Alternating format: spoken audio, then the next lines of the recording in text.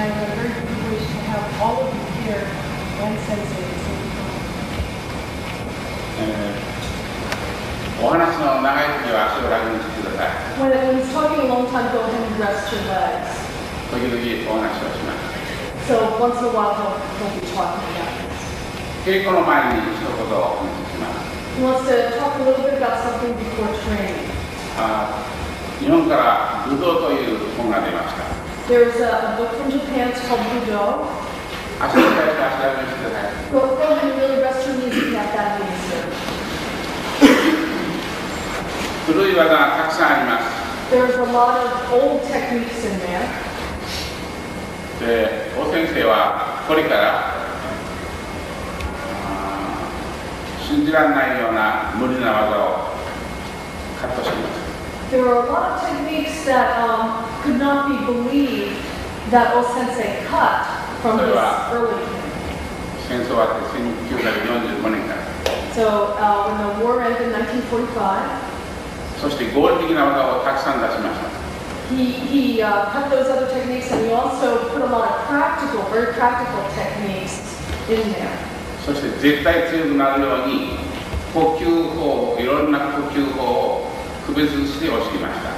And then in order to get stronger, he created a number of kokyu-ho practices, methods of doing kokyu.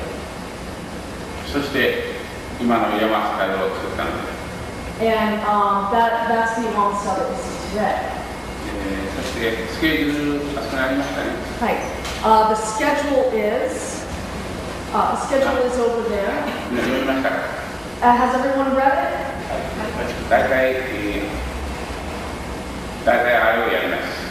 So he's pretty much he's going to do according to that schedule. そして無理のない正しい呼吸。Now he's going to do the kokyu that has no strain. 非常に大切な基本の技です。And this is a very, very important basic technique. それでは山スタイルは最初に体の変更をやります。So first we always do Tai no Henko. その前に私の講師会初めての人おりますか Is there anyone here that this is the first time that they finished with seminar of Saito Sensei? Raise your hand. では、体の変更について説明します。So then he'll do a little bit of an explanation about Tai no Henko. 足を楽にして、 And go ahead and rest your knees if you need to. And come on around, make a circle.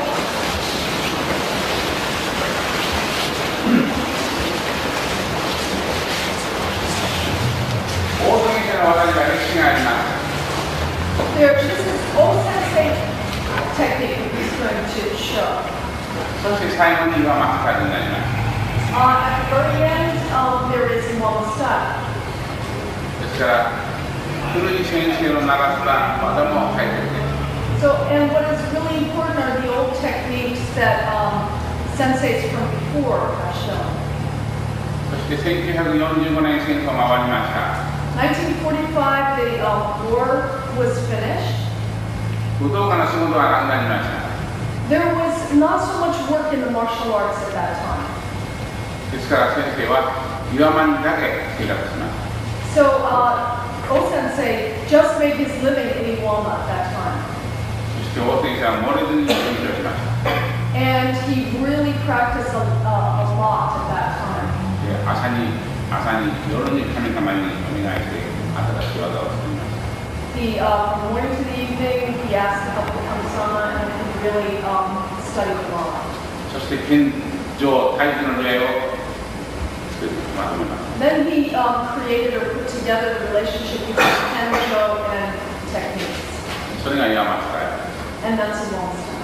その岩間スタイルの研究するときにも岩間にはヒューマンの弟子はいなくなった。And there were a lot of people that were not around sort of during the afternoon in Iwama when O-sensei was researching these things. 夜の弟子はいなかった。There were a lot of nighttime students, however. 昼間の弟子はいない。But no one around during the day. それは畑と田んぼの仕事をやらねばならない。And one of the reasons for that is because you had to work in the garden and the field. だから誰も来ない。 So nobody really came for that. してもみんな3日で逃げた。 Then a lot of people would leave after 3 days. だから武器技は夜はできない。 The weapons you couldn't do at night. 朝の稽古。 That was morning training. だから僕と2人です。 So he got to train one-on-one with those sensei at that time. そういうことで、僕は今まで大好き知らんです。 He said he doesn't really know anything besides his own story. 今までが皆様の参考になればとても嬉しいです。 And if you could even participate at all in this kind of training, you would be happy. 皆さんはたくさんの先生の技も勉強してください。 Please study a lot of other teachers' techniques. それは非常にプラスになります。 And that would be a big plus. It's an important big plus for you. そして岩マスターの勉強をしてください。 And then also study notes. 体の変更も昔はこうやりました。 In the old days, Takemusu Aikido went like this. そして岩間時代はこれに変わりました。 But during the time of Lama, it changed to this. これはいくら力入れてもできます。 No matter how much power he puts into this, you can still do it. なぜか合気道は合わせになる。 And the reason why is that there's a blend of Aikido. 角度が通りにくい。 And the angles are very practical. 合わせ方の上手な人は合気道の上手な人。 So a person who can blend well in Aikido is a skilled person. 正しい角度を正確にやる人は強い人。 And a person that has the correct angles becomes a strong person. 合わせを間違えると無理がある。 But if you make a mistake in blending, 合わせのタイミングが悪いとね。 and if you have bad timing. 上手な角度が上手にできない人は無理。 If you don't have the practical angles, you're going to frustrate. Right there, that's ところが power so that 足は裏技の基本です。 the basic is to do the footwork for little waza. ここを中心に動けば無理がない。 And there's no strain if he keeps that as the central 例え focus. ばこの人にできない。So, for example, he's not going to grab right there. 動かないでください。 Don't move. この人はこれだけ無理がない。 That person has strain right there. これは無理がない。 And that person has no strain. 押したり切ったりは必要ない。 There's no reason to push or pull. 無理がなくていい。 And if you just turn that way, there will be no strain. 足は裏技の基本。 And footwork is the same as the basic foot with a waza. 正面。はい。正面。はい。足はそれは剣で言います。 Like that. は Same with the sword. 全部剣の体からいい、体の体からいい、皆同じです。 The body movement for the sword and the body movement for the taijutsu is the そ same. れが岩間時代。 And that's the long side. 非常に半身にうるさい。 What's really important 半身というのは is the humming. 前の足の剣で後ろの足があります。 You need to have that front 後ろ foot の先ください。 stand in the back. You need to have that front foot right on the line. 180度回って同じ。 And if you turn 180 degrees, it should be the same. これがとても非常に大切だということが呼吸法の時には分かります。 And really, to understand the importance of this is when you do kokyuho.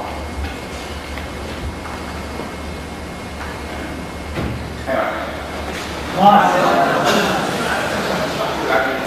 Open resting legs. 合気会の他にたくさんの合気道の組織があります。 There are a lot of organizations other than 95, ようみんな国柴先生から出ています。 but everybody came from outside of the religions. 岩間に世界に一つ合気道神社があります。 And there's one Jinja Aikido shrine in Lama. ですからたくさんの人が来ます。 There's a lot of people who come to that shrine. 合気会以外の人がたくさんいます。 A lot of people outside of that. 合気会ですけど、それ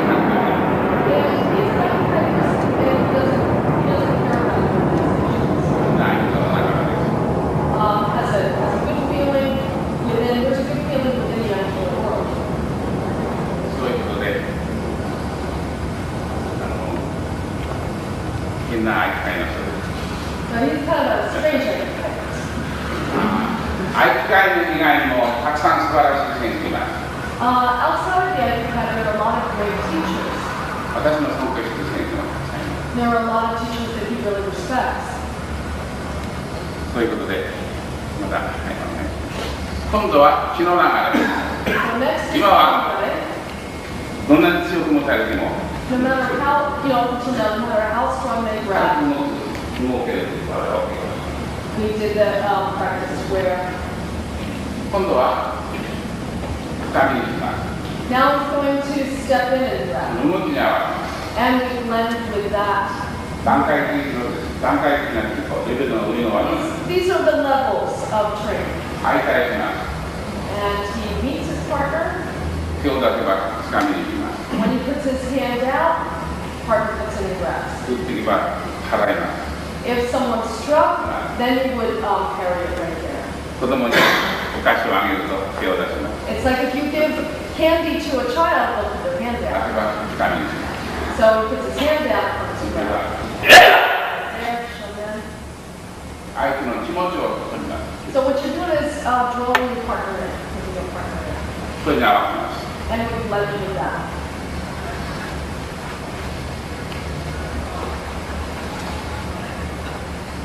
この稽古に非常に大切な意味があります。 There's a really important meaning to this この practice. タイミングが胸を掴み、 The timing of this grabs his chest, 肩を掴み、 grabs his shoulder, 正面に向かってないね。 and doesn't let みんな him このタイ strike. ミングの基本の稽古です。 This is the timing, the basic timing for this practice.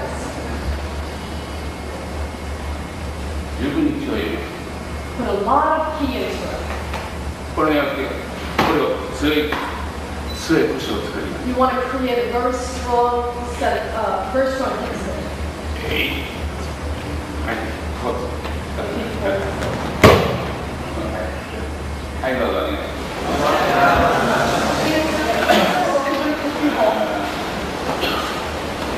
掴まれて、例えば掴まれて、 For example, you 掴まれて、掴まれて、 grab, 掴まれて、 all those are grabs. 掴まれて、掴まれて、動けなかったら武道は始まらない。 If you cannot move from those grabs like that, then you can't call it martial arts. 相手は必ず強く掴みます。 So the person on the other end really needs to grab hard. あ、どうしよう、どうしよ So う。 he says, what should I do now? これでは武道にならない。 Okay, that wouldn't be martial arts. たくさんの捕まえるからね。 There's a lot of ways of grabbing, 大先生はたくさんのルールを決めました。 and O-sensei created a lot of 一つ distinctions. は正面をした。 That's one type of grab. こういって、こういって、こうします。 That type of はい grab. いただいて。 Kicks or punches, he can't. この掴み方はパンチ。 Okay, that kind of grab, you can punch. こういう掴み方は That's you wouldn't want to grab. だからこう使う。これがして、ここ動くよ。 So that's so that he can move that hand. これ動けば非常にやりやすい。 And it'll be easy to do because you can move that hand. だから早く覚える。 So you learn it quickly. 難しい技は後。難しい技は最後。 The very difficult techniques are at the end. これが最初の基本ですね。 And this is the first そして thing. 2つはねじる。 Second one is he twists. これが2つ That's the second one. 目。3つは上で掴む。 Third one is that he holds it up like this. 今度は下で掴む。 And then the fourth one is he draws it down. この区別が基本として区別ない。 And these distinctions are in the basics. そして後ろは何かね。後ろもこれがあります。 So you have this also for Kushino. これがあります。 You have that. じゃあこれがあります。 And you also have that. 最初はここ。 First is there. 2つ目。 Okay, the second one is there. Third one is there. 2人の今あります。 Then there's two people, one on either side. これが1つ。 That's one. Full. これが2つ。 That's two. 後ろ。 Then go to the back. もっと Bring it on. Just move it to the back. Just move it back. That's great. もっと忘れた。 Then there's another one at the top. Then you do Ishime and you これが、これもある。 that one. これは全部。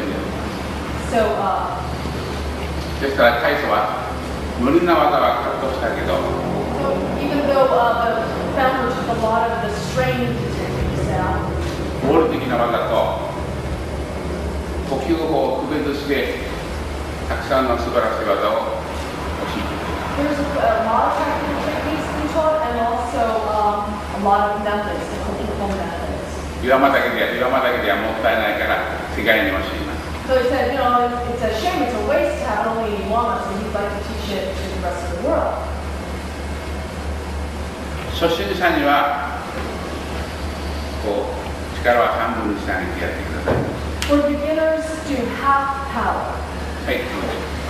これはハミ。 This one, Hamni. そして足のさばきはちょっと離して。ここから正面に。 So he's into the footwork right here. いつも相手は一人で大勢を考えます。 And the person who's the nage has to be thinking in terms of a lot of different attacks. これは正面です。 That one right there. これはこう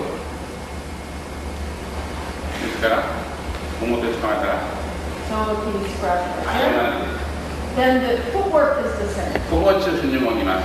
Please use that as the center. だからここを中心に動きます。 So we move from that だ center. から動く力なくてもという。 No matter even if you use no power, ここで合わせるから。 because there's a blend there. 角度が正しいから。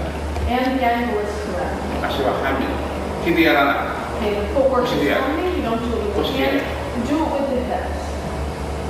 半身が感じてないと腰は回らない。 If you don't have that, that homie doesn't come out, you can't turn your hips. これで180度回らない。 You won't be able to turn 180 degrees in that type of stance.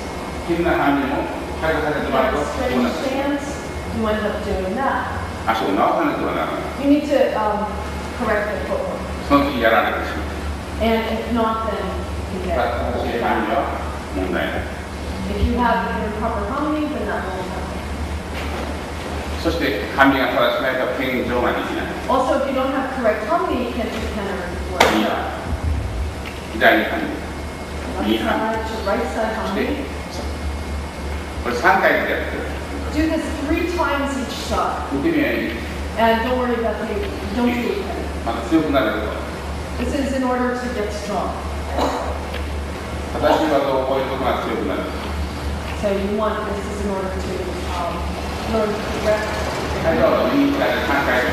どうして力がいらないか。 We're going to do a little test about the power, putting the right power in. 岩間使いは初めての人に説明。 He wants to explain this for people that are just beginning where he wants これは to. 僕の手です。 So that's his hand, and you grab it. You grab it. いや、 You もろくもろくもろく。 you grab it and we'll do it. これは僕の手です。 And that's his hand right there. みんな力で Can't do that with power. 力でできない。 Can't do that, with power. 角度が There's an angle. こっちもない。 That's one right there. こっちは軽いんです。 But right there is light. これをいいね。 That's really heavy right there. こっちも重い。 And that's heavy over there. こっちは軽い。 And that's light right there. ね、ですからここからコンパスを回すように From here, it's as if you're turning a compass. 肩も Use your shoulder, 腰も hips, 気持ちも下げます。 and feeling all drop down. 全然力いらない。 Don't need any power at all. そしてこの半身から右半身から左半身に腰をひねります。 You turn your hips and go into left side harmony. 腰ケア。It's you do it with the Get hands. You don't do it with the hands.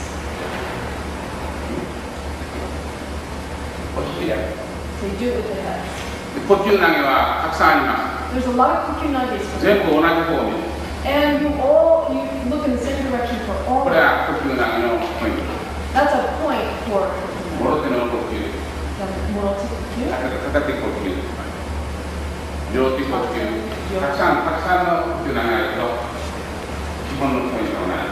Yeah, there's a lot of kukyunagis, but the point is the same.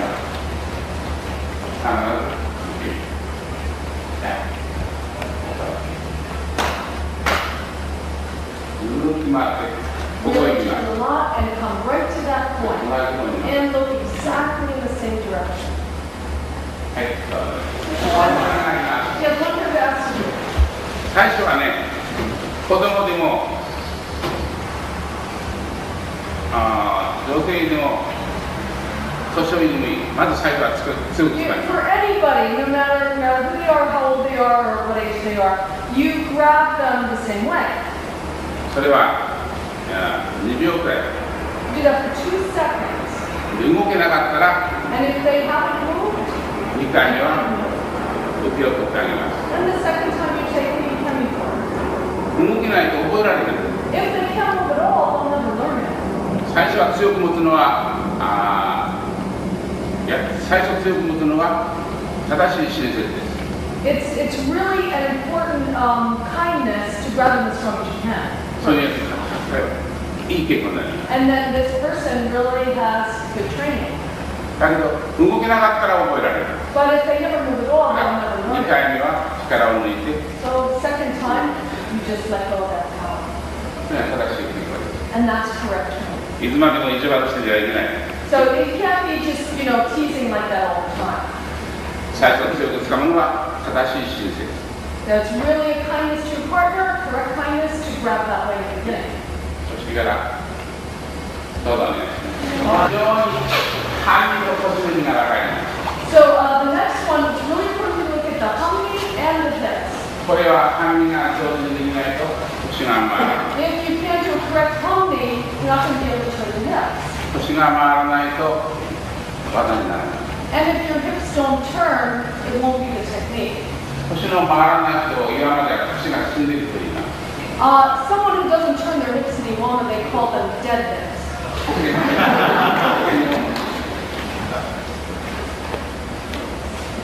はい、一般に例えば For example, 角度変えて説明しますから、腰を見てください。 so look at his hips. 一緒に、はい、一緒に。 To- これ相打ち、どっちも This is Ayuchi mutual killing. 足は半身でも腰が半身になってない。 Even though he's in humming his feet, the rest of his body is not こ in れは humming. 腰が半身になってない。これ And そうします。 if his feet become in humming, then that's what happens. これは同じ相打ち。 That's the same, mutual killing. これ腰が変わります。 Now he's going to change his hips 動けない。 and いや just いや try to. こっちはしてる。 He's cutting in. So that's the mutual kill right there. That's mutual kill. いくつかあるんです。 But that's with the Aikido hips. 天皇の天皇は A lot of Kendo teachers don't understand. それがこの人はね、言うには Now this time he's going to be twisted. 力ある。 Yeah, he's got そ some. れはできない。だから伸ばします。 So he put some extension into it. 腰をここに持ってきます。 Take your hips and bring it to your こ hand. れで軽くなります。 Now it became light. そして足は半身。 Then your feet are in humming. これ180度回ります。 Now we're going to go 180 degrees turn. 腰が回らなくていい。この時に必ずこの肘をバイクポークは離さない。 But basically, you don't take your elbow away 離 from さ your ない。 hand. If you do, it's going to hurt in your shoulder. ここのところにねじられたらここへこう持って That after you've gotten twisted, you take your hips to that place. こない It's から not that you do the other. 自分がこ You う take your body to that place, to that hand.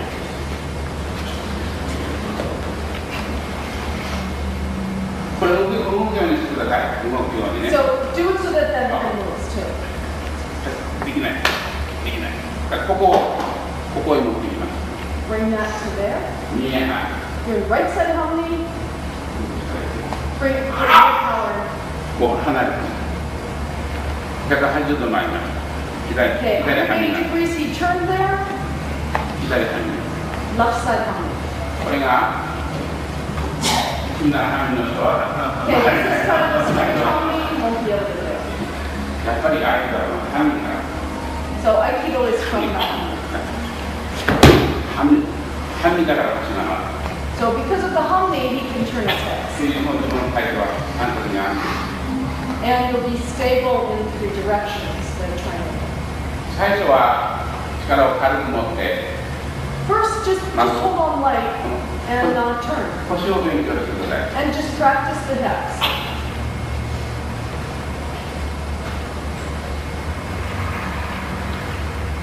ですからここが離れないように And don't separate there at all. 大きく180度 Real big, 180 degrees, you're going to turn. なるべく早く And you have to do it fast. その3つが大切 So those are the three that are really important. ここが離れない Don't separate there. 大きく Big 180 degree turn 早く and fast. ゆっくりはできない Can't do it slowly at all. どうぞ力を変えていないで So don't put in power first. 3回 Three times.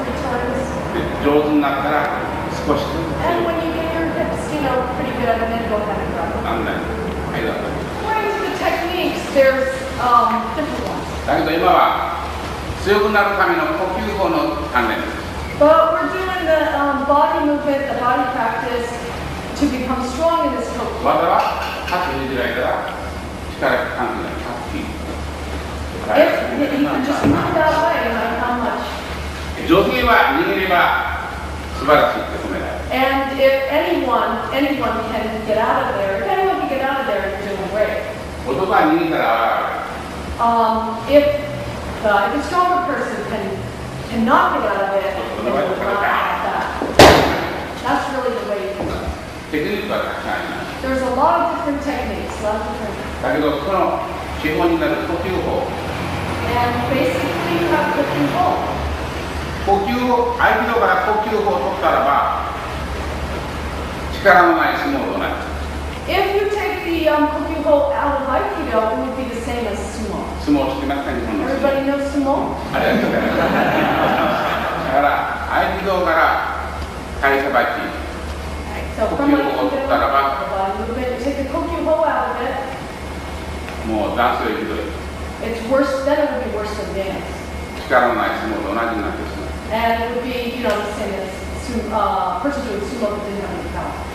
呼吸法は最初は力がいります For cookie hole, you first put some power into it. 上手になると力がいらなくなります Then when you become better and better, you lose that power. だから合気道は力がいらないんじゃなくてだんだんいらなくなる It's not that you don't need strength in Aikido or power in Aikido. It's that gradually you lose the need to have that. 間違わない Don't make a mistake about that. 合気道は力がいらない It's not that you don't need power in Aikido. 強く掴んではいけない Some people say don't grab strongly. そんなことは大選手怒る But Osensei would be angry about that. どうぞ新しい稽古の方法を間違わないように So don't make a mistake about this correct training. どうぞ握られたらこれを When you're twisted, これは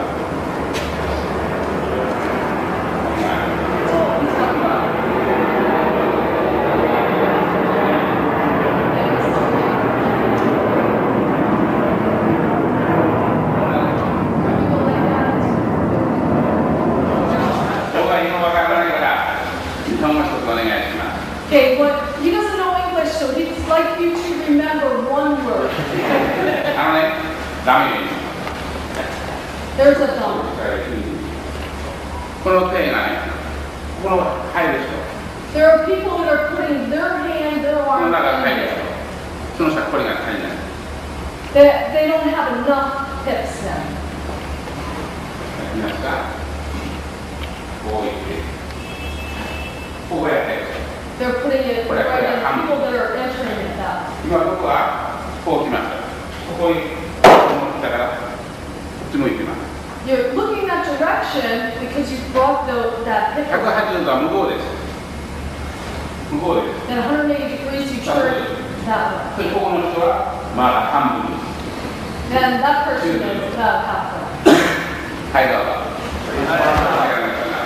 He used to do the wrestling technique and match that something too. 時間は85分ってない。 Yeah, he only has 180 minutes. 今度は高いところでも耐える。 This time he's grabbed up high. 使いたい。重くなります。 Won't be able to move that one. 高いところでも耐えたい。 So he's grabbed up high. だからこれはいつも思います。力抜くと重くなる。 If he puts power into it, it gets heavy. 僕は疲れたから寝ます。 Now because he's tired.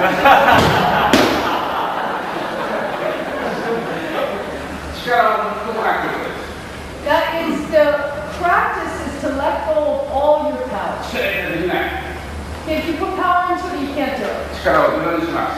So you put zero power into it. 力入れたら難しい。 If you put power into it, it's difficult. 力をゼロにします。 But you put no power into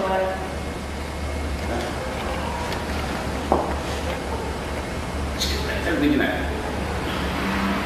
力をゼロにして腰を落とします。 Put no power into it and drop your hips. 彼はこうなります。 And he's like そ that. の時、こっちが入る。 And then you put hook you in. こうやって力入ってる。 So he's got power. そこからグッ Then これが3つ目の方。 that's the third way. ここで高いところで強く持つ。 So right there, you grab it in a high place. 一つは一つの One is 一つはね。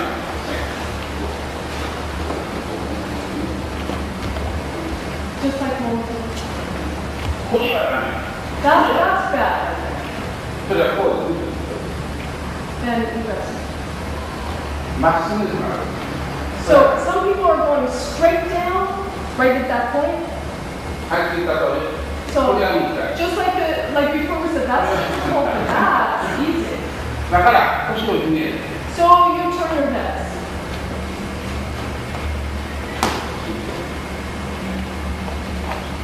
まっすぐはダメ。 Don't go straight down. まっすぐはダメ。だから Don't go straight 腰 down. をひねる。 So you drop your hips. Right, that's about enough. はい。 Then you turn. こうしてから。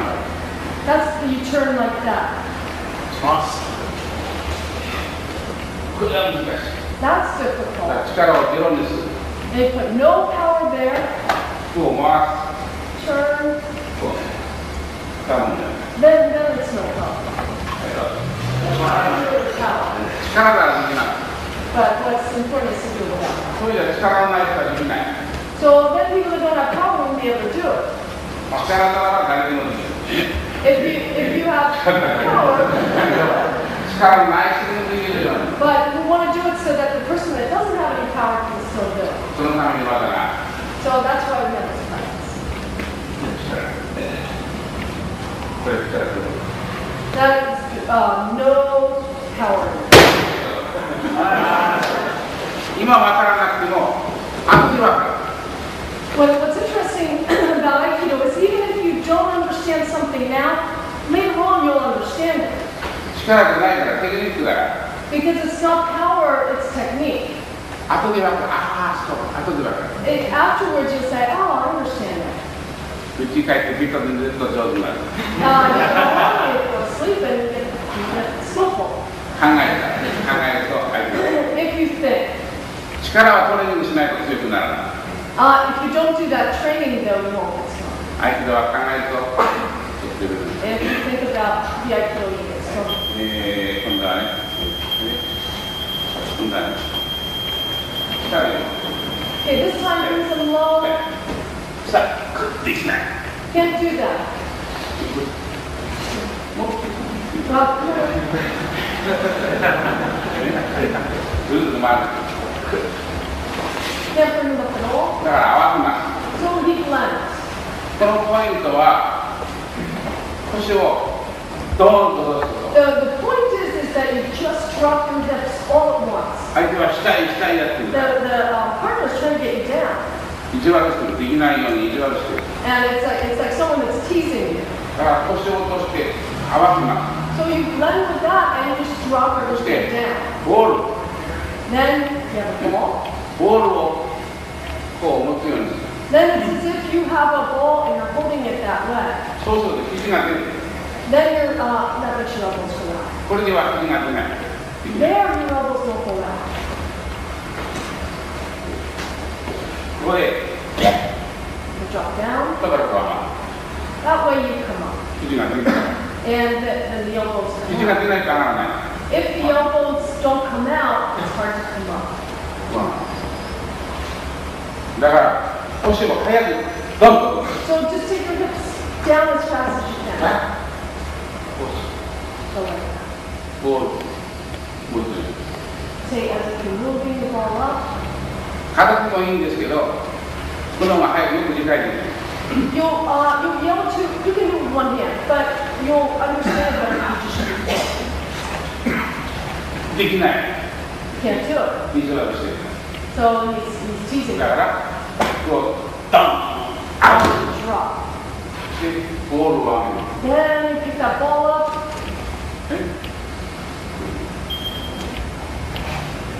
う一回やってよ。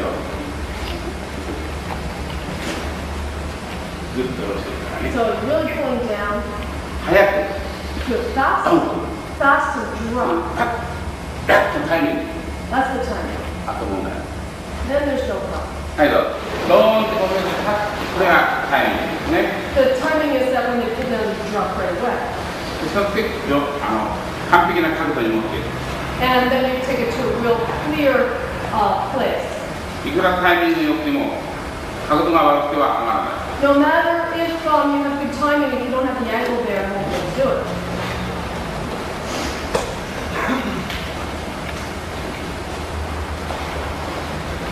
入道行くぐらい。時間がもったいない。これがいいですか？これバーンとなるタイミング。 Now the timing is that you're going to just drop right there. でこれは角度。 And that's the angle. That's the angle. これが角度は See, right there, the angle, he doesn't have the angle こ on the の角度 bottom. は But that angle, だからこの角度完璧な角度はこのボールを you want that real これ clear, が clean こう出るから angle so that the elbow comes out right there. これが出なくては上がらない。 You won't be able to bring them up if that elbow doesn't come out like that. どうするんだ。 Do it like that. だから Then you'll be able to come up. This is the basic. This is the basic control. 出ないからはいこれだって That place is bad. そして何にたまりがないですね。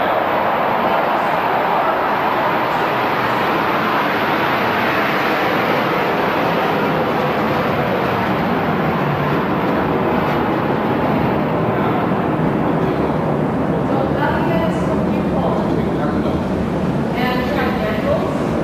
紙があるんじゃないと If you don't have a hummy clear there, complete there, you won't be able to. 紙腰がない And your hips won't be able to turn. どうしても紙を研究しないと相手はストップしてしまう。No matter what you do, if you don't have the hummy there, you'll be stuck. でベロがもうストップしてし And your level is up. まう。あと足と腰ですね。大先生は And the hips.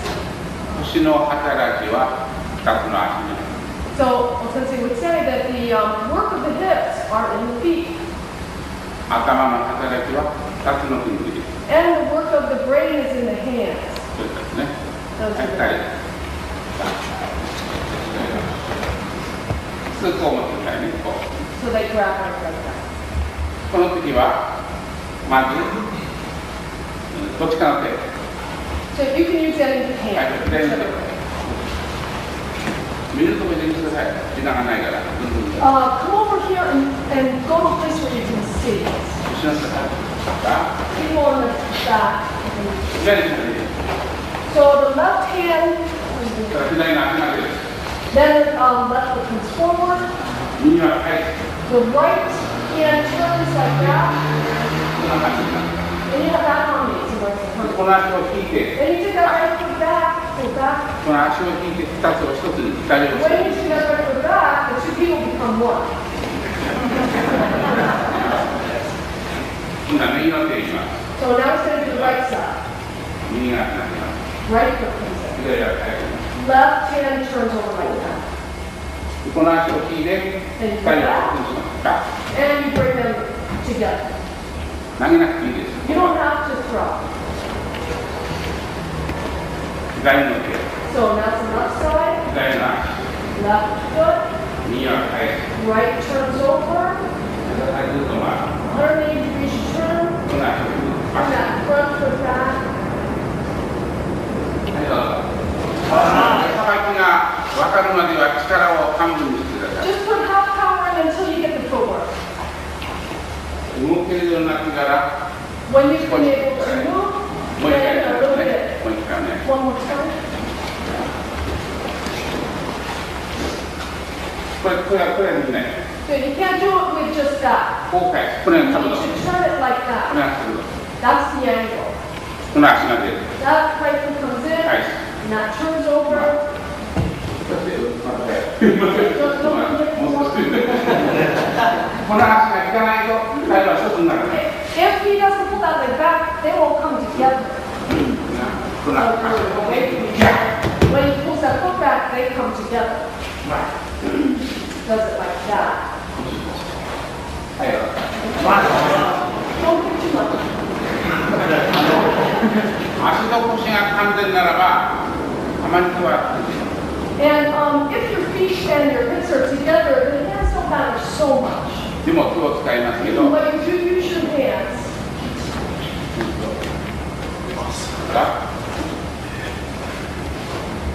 手じゃなくて、この足を So use the hands, use the feet, 体をひねる。 and then turn your hips, 左足。 and then pull that foot back. あまり手をやってない。 You don't have to do もう that. 一回、もう一回見てください。 Look again. ね。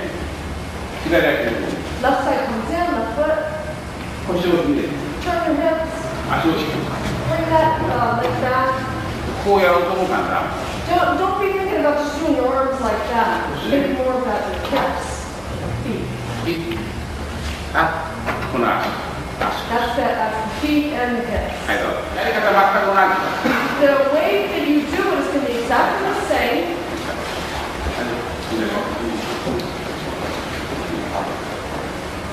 こう思ったら。 So you grab like これも that. やり方同じ。 The way that you do it is going to be exactly the same as before. この手はちょっとね、 Okay, this hand. こう回ると締まる。 If you turn like that, it just tightens it in. こっち回ればいいのに。 Right there, it'll loosen it. 回り方回ったら締まってしまう。 So if you make a mistake with the way you 回り方間違わないで。 So don't make a mistake with that. このくらい。 Like that.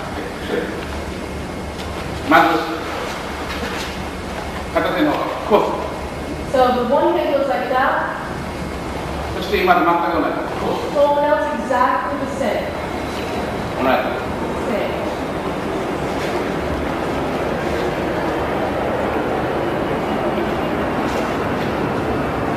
片手の方を足を出してください。 The side where you have the hand being grabbed,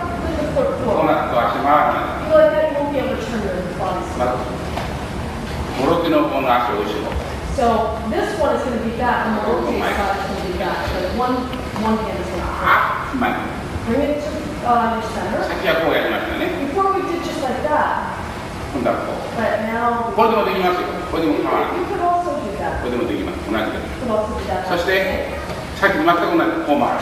Then you turn exactly the same. でこの足を Pull that back. こうやってもこうやってもできます。 You can do either one. ただ例えば両手の場合は難しい。 You can take 両手の that. 場合はこの時は That's going to be difficult. 使える。 Count. これはできない。 Can't do that. だから後ろの場合は So for yoga, you do 今の場合 that. はこれでも大丈夫。 But in this situation, you don't have to do あと that. はこっちです。 And then it's the hips. 片手の方を前にします。 So the one-handed 戻ってきます。 side has the foot forward. この時にこの方が軽い。この場合。 That feels lighter to him. はいどうぞ。そう、ここにな。 If he doesn't do the next 5 practices, we're going to do it. はいどうぞ。ありがとうございます。 So, 今度は引っ張る。引っ張る。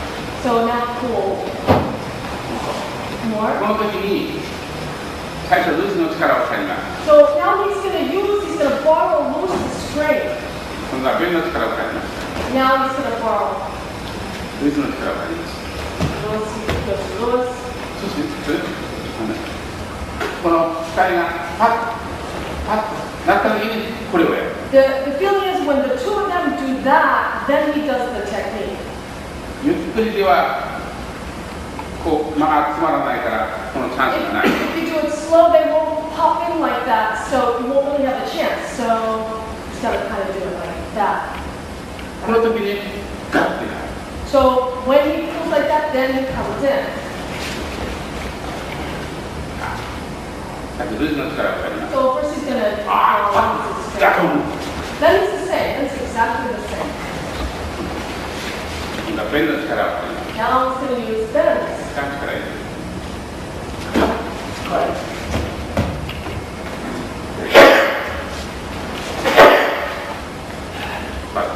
弁の力を借ります。 So he's gonna use bends now. こうきます。 He goes like that. ここで入る。はいどうぞ。 Because the timing didn't fit. So like that. このタイムがここで Like that time. これが遅いから Because まだ重くなる。 late, then it became heavy.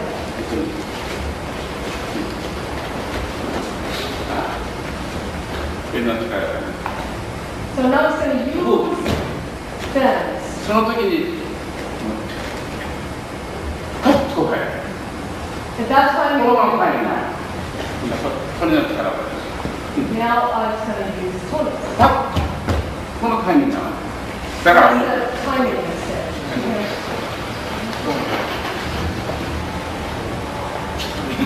And he can't do it. この時どうしたらいいかというとまず半身になる。 So first, the way to do it is first come into hummy. 半身にならなかったら絶対できない。 If you're not into hummy, you really can't do it at all. 合わせて。 Bring it in. Bring it together more. そう。さあ、半身。 And you're in hummy. 今は左半身。 Okay, now he's in left side hummy. 左半身の手の力をゼロにする。 So you put no power in the hand that has to do with the forward foot. あっ力ゼロ。 So that's zero, いや、 zero ある power. あるわね。 And then it's the same, and you turn the same way. 今度は右半身。 Right side hummy. 右の手の力をゼロにします。 So now he puts no power in that right hand, and he turns. この足の下に。 Now he brings that foot これ in. も半身ないとできない。 And if you're not in hummy, it's hard to do that. 半身ないとできない。 If you're not in hummy, it's hard to do that. 半身でなくていい。 You need to be in hummy. 半身だから半身だから。 Because it's hummy, that's why. 合気道は半身だから。最初入門するとカイドは神の教Old says he always taught beginner harmony from the very beginning. え。神からですね。もう一回。いいですか？左で神。There's the left side harmony. 左の手の力を So 後ろ on に。 that's the side it goes, uses all the power. ほんで、曲がるね。Now he turns. のよね。 Then it's the same as Suzuki. はい。女性には、あれだけど、やはり基本としてあるのは、たくさんの区別したテクニックもあり。He said this is really bad, but he's saying some techniques here for women. 必ずやるんです。And anyway, these ones that he just did, they're really useful for everyone. アイキューズというマガジンに、 There's Aikido magazine. 彼はたくさん見て歩いてます。He went around, Aikido went around and, really saw a lot of dojos. 今のアイキドは技がうんと少なくなっている。 And he said a lot of the techniques from Aikido were cut down. There's not so many of them right now. 50から60の技で稽古している。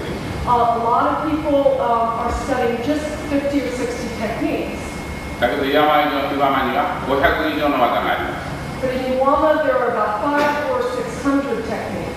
それはアイキューズも認めています。 So Aikido sort of, found that out and wrote that. それは先生が残してくれたから。 That's because Osensei had left it there. 岩間の私の体の中で。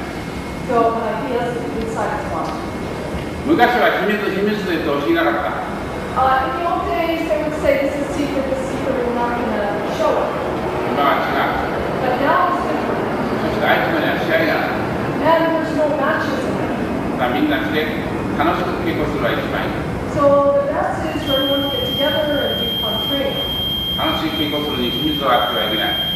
And when you're doing fun training together, you can't say, well, it's secret, we won't show this. そして 100% 合理的なければ楽しくなる。 And if it's not 100% practical, it's not fun either.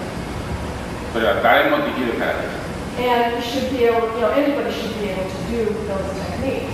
アイキドは見たらわかる。 When you look at Aikido or the person, you can see it. だから面白い。 So it's interesting. さあ今度は今度は一人と一人。 Now it's just 後ろ one の手 on は one. ね。 So he grabs from behind you. 忘れたらスケジュールをコピーしてください。思い出せます。 If you forgot, go ahead and copy that schedule, then you'll remember it. 最初はここ。 So first is there, その次はここ。 and the next is there, その次はここ。 next is there. これ3つを区別して There's three, and we'd like to make a distinction. 基本ですよ。 And these are basic. まずはハン First is Hamni. で、ここですね、この場所ね。 Put it right to the side. 腰を後ろに引くようにして、 So you want to just bring those hips right back. 引っ張るは重いです。 If you pull, you'll be down. だから尻尾を上げます。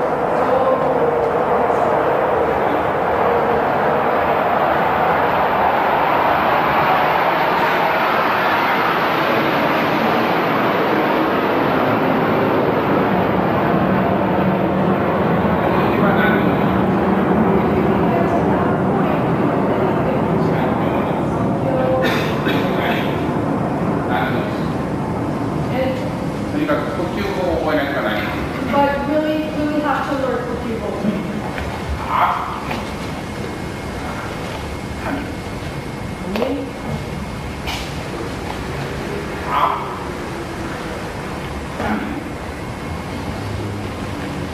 はい、どうぞ。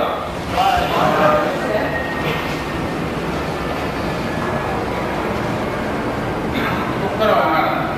Don't come up from there. だから、このまま So you do that. こうやってもできるけど、 You can do it from 一 there. 応これが一番無理なの。 But that has the least strength. これがちょっと、上手だ That's a little bit. 上からぐっと押さえる。 If he pushes down like that. 全然わかる。 That's it. ここから呼吸法でこ Then in cookie bowl, turning the heads and the turning the heads.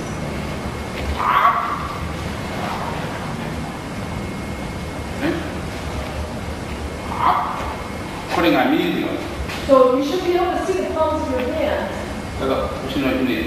Then turn your 呼 hips. 吸法 Turn. だから呼吸波もここから So Kuminari はい also. でね噛んだらこれでは Because you have the humming, if you were like that, you wouldn't be able 噛ん to. だら Because you have the humming.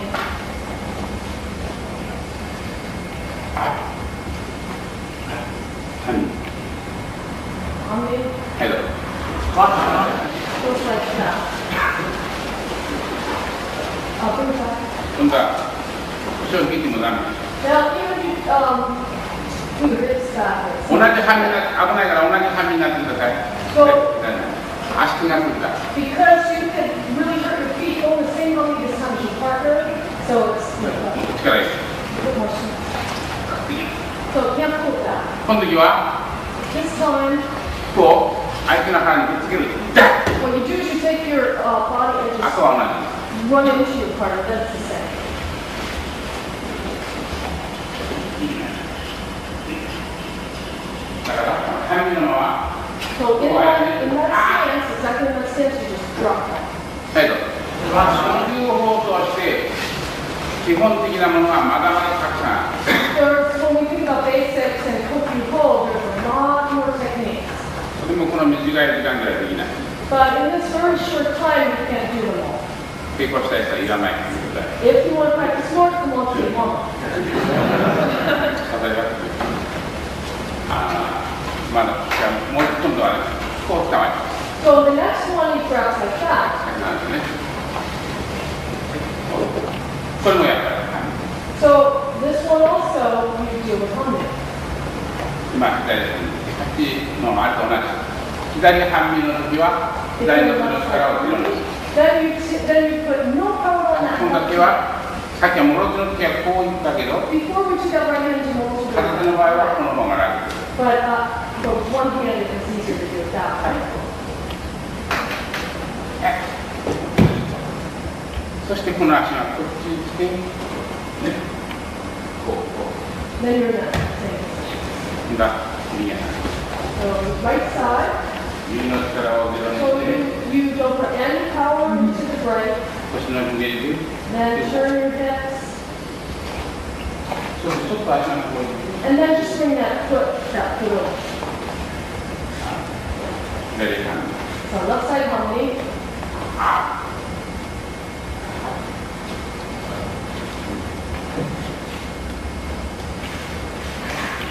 ね、こういうたくさんの呼吸法をやるからそ Because れ we do a は lot of peaceful people.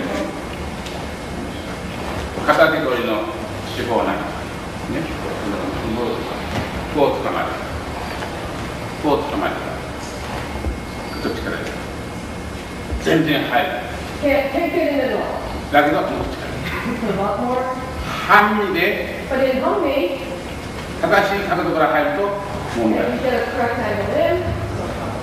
半身と腰のひねりを角度 So you have the humming and you have the turn of the hips and the ankle.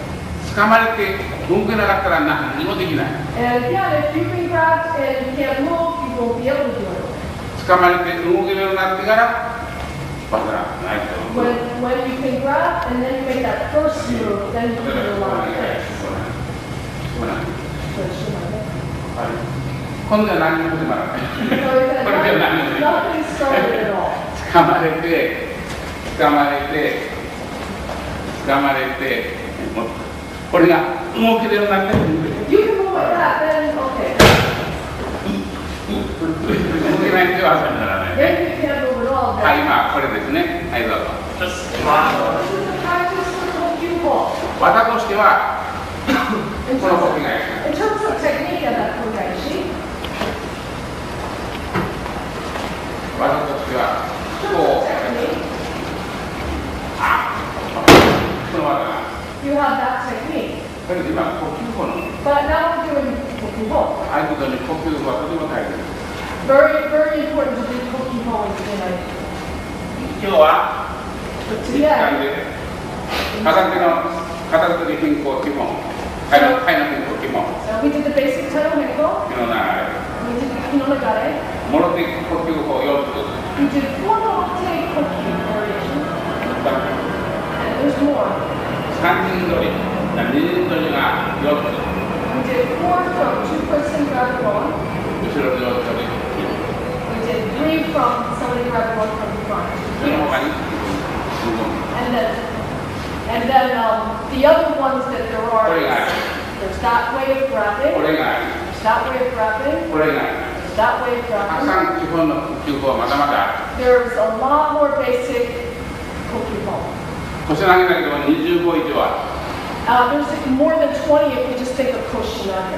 る。2強だけでも10種類以上あ And there's a lot from 13 or 14 from Nikkei. る。これ全部学ぶの私は全部稽古するのに23年くらい。 And it would take about 2 or 3 years to do all those techniques if you were going to do everything. 会長と打ち弟子のように一緒にいて、 He was with the founder, just like in Uchidashi, for a long, long time. ちょっと2時間でやってまし And he said, but two hours is not enough to translate that to here. た。多分来年まで来ます。 But maybe next year he'll come, たくさんの人がいます。 and then he'll じゃあ、今日の午前の稽古はこんで終わります。 So we're finished for this morning.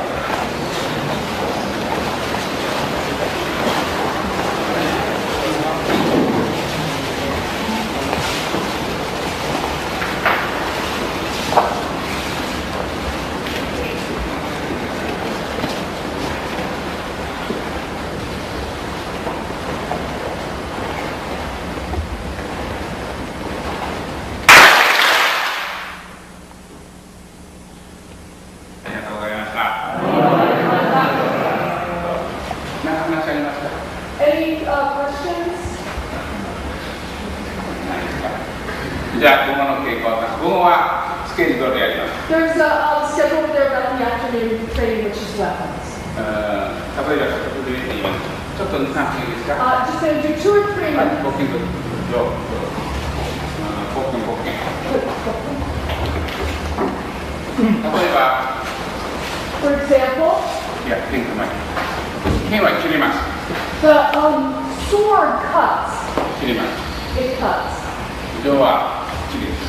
But Joe is wood. こう来たらば、上は切ります。 So if you cut it like that, you're going to cut the Joe. だから受けることはできない。 So メイクする。こんな人やったら。だから、これを振ってきたらば、はい。 So if she comes in, you come on top like that. このメイク。 Then she comes, 腹には you come from the side. 腹に That kind of parry. 腹にこれ。なんていうなんていういい。 That kind of parry. でこっち。 And then there's that kind of parry. It's coming off from the side. この打ってくる。これをこっちに作る。 She's は got those movements, Okay. those kind of parries. これは3種類の払いで、肩と投げがあります。 So there's 3 different varieties. And you have the kata, which is the form, and you have the nage, which is the throw. その基本的なことをこう稽古します。 And in the afternoon, we're going to do those basic みん moves. な僕の情持ってますね。 Everyone has a Joe and a boken? はい、それでは終わります。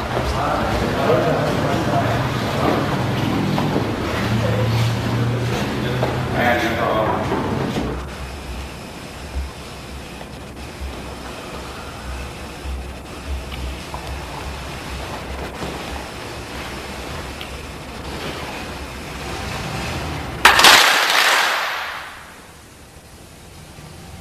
お願いします。はい、何もわかります。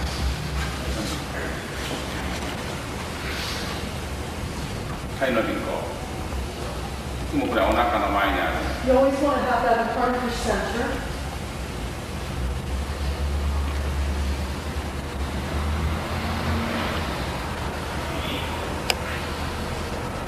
はい、どうぞね。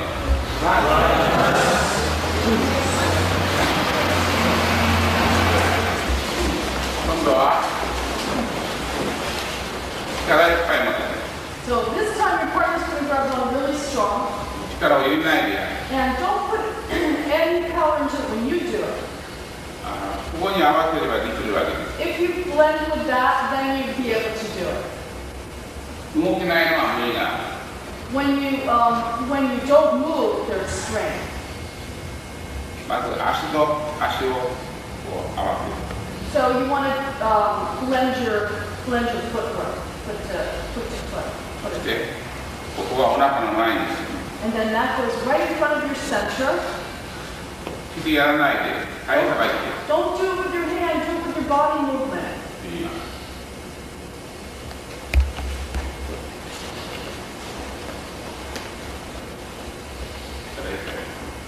Grab as strong as you can.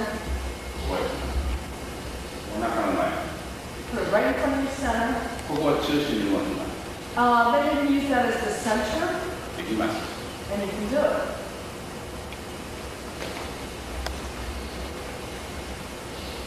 この先からあります。 So this person has power. 力入れなくても合わせればできます。 But even not putting power in, you can blend. どうぞテストしてください。こう気の流れ。 You know the guy 手を出します。 puts his hand out, 掴みに行きます。 and they come to grab. 合わせる。 And then you just blend right with it.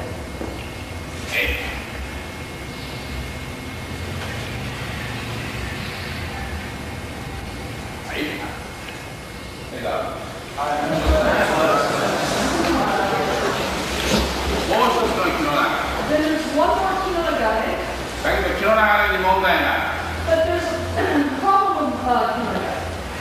相手は回ってきます。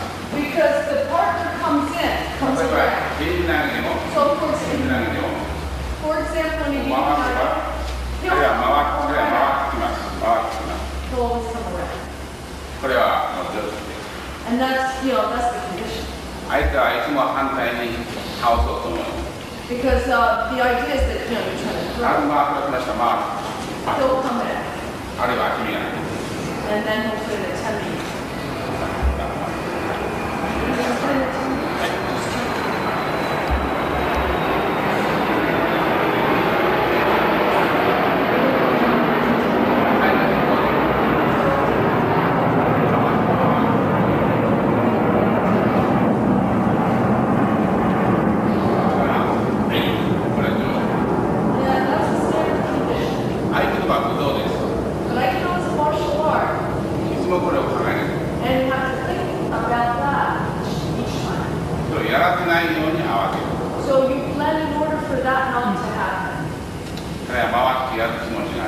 So he has the feeling of coming around and punching.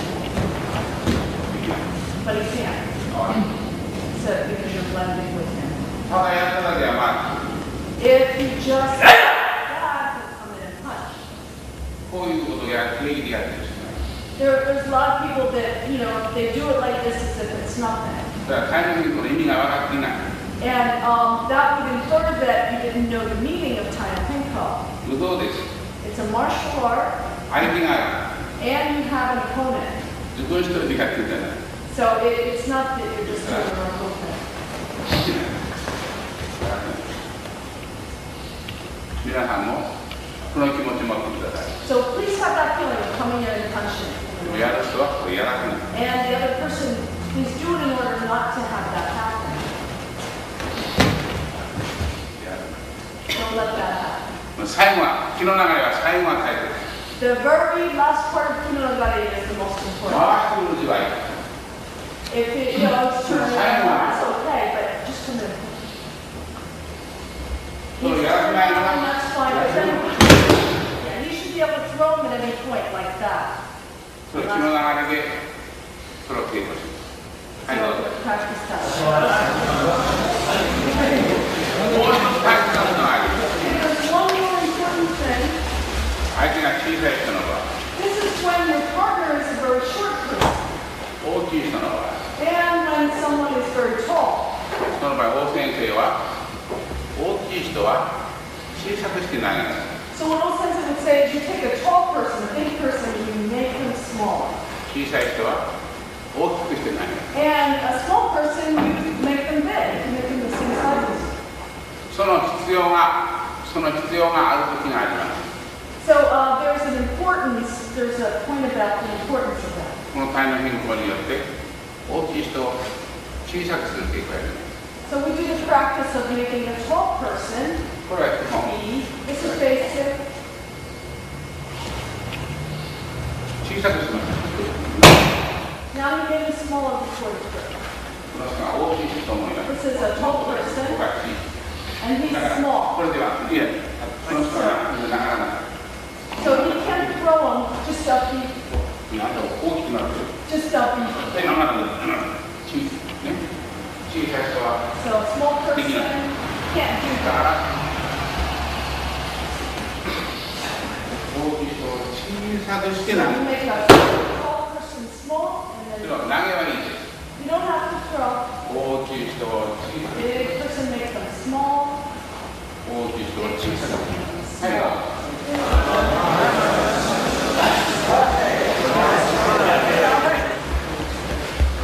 どうぞ We'll do it.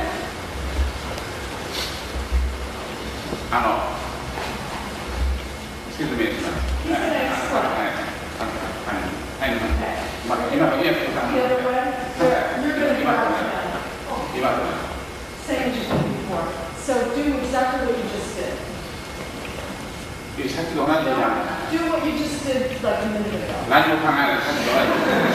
何も考えない、さっきと同じ。 No, just do what you just did a minute ago. Go ahead. はい、今日はね。 Okay, thank you. 彼はいつもこっちを気にしてる。 So what he was doing was his, all his attention was back there. When he 彼女 was は彼女やろうとする。 and she had the feeling of 彼 coming. はいつもこっち気にしてる。いつもこ So う。 he was worried about that. こっち気にしない。 But don't worry about that. Don't pay attention. 合気道は気持ちと体を一つにする。 You have to have your feeling and your body together. Yeah. So you have to look the other way. 彼がこっち気にしてるから。 If you go, 彼をやめて。 don't stop that こうする。 and turn that way. と問題。 Then no problem. 開き直りました。 So the form really got clean just now. 今度は腕を強くします。 Okay, now we're going to grab really strong. 呼吸法基本。 Basic cookie hold. 投げはいい。 You don't have to throw. 3回ずつ。 3 times each. Do your practice. 1 time. Twice. 3回ずつ。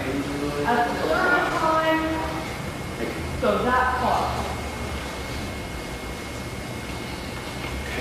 First time, 2回。 second time, ここまで。 and then go that far. 昨日も説明しました。 Hey, yesterday he explained. これは動きの So this is in order for that to be able to 肩 move. も息も Your shoulder, your elbow, your center, all down. 回って Turn in a circular manner beside your partner. Take your shoulder to your shoulder and look in the same direction. 右半身から Right side harmony 左半 to left side harmony.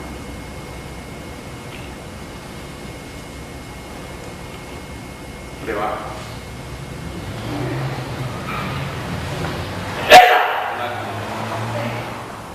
大事も剣も So 大事は言わない the and the sword is the same.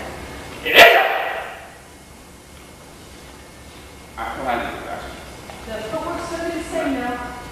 はい3回 3 times. これが This is, you've got 半 to 身 lock が that. 半身が The harmony, the stance is wrong. これはいい That's the great 後 thing. ろの足が開いて But if your foot goes out like that, you won't be able to turn your hips. これは半 That's the harmony stance. 身この足が治らないから Because that foot didn't adjust. Hold on. So we're not going to adjust. この足が開いてるから So you don't want to have that foot open up that back foot. 腰が回る Then your hips won't be able to 無 turn. 理な And you have straining in the front. 正しい半身 So correct harmony. 正しいはい、どうぞ。Okay, he's going to explain about the humming. 大統領と合気道の違うところは、合気道はハミから始まります。So the difference between Takemusu and Aikido, one of the differences is the humming, the stance. 大統領には半身の形はありますけど、半身を基本としていない。So there's a difference, and also there is no humming that we refer to in Aikido in Takemusu. 合気道は半身から始まります。Aikido starts with humming. 例えば、こっちを So it's going to come to the side and strike. ノーハミは切られる。If there's no humming, he will get cut. 正しいハミは切られる。But in correct humming, he won't. もう一回。はい。ノーハミは切られる。No humming, he gets cut right there. こうしなきゃいけない。You have to do that. そうするとまだここが危ない。And if you do that, 相 then 手 he の時 comes はいつ in. もここは手ほど結び You ます。い need to have your both kind of right in front of your center all the time. つも真ん中にあります。 Always in the center. この正しいハ That's correct humming. ミ。切られる。 And then he cuts. He's in. 変なハミは With a strange humming, it's like that. 足がない。 The 正しいハミは the correct humming is like that. こっちも同じ。 Same on the Aye. other side. 変なハミは相打ちになる。 With a strange humming, there's Irish traditional hill. But with real humming, このハミ。 that humming, 今も同じ。 same as now. That humming is the same as what we just did.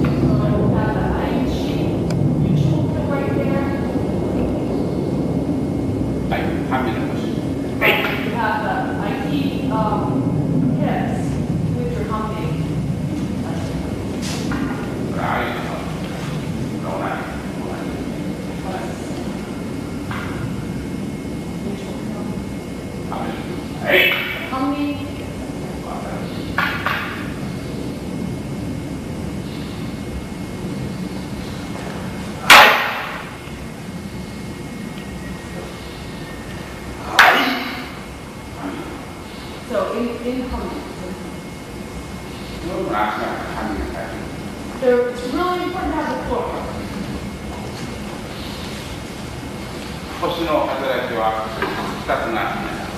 If the work of the hips is in the feet, 頭の働きは2つの筋肉。 the work of the brain is in the hands. いつも言います。 And also they always say that. ちょっと間違っても技にならない。 If you have a little bit of a mistake, it won't be a correct. はい、今日は後ろ技。 So today we're going to do Ushiro. 後ろインド上7つやります。 So we're going to do Ushiro and Brody 7 of them. 基本技、全部基本技。 And they're all basic. 応用は今日はやらない。 We won't do the variations.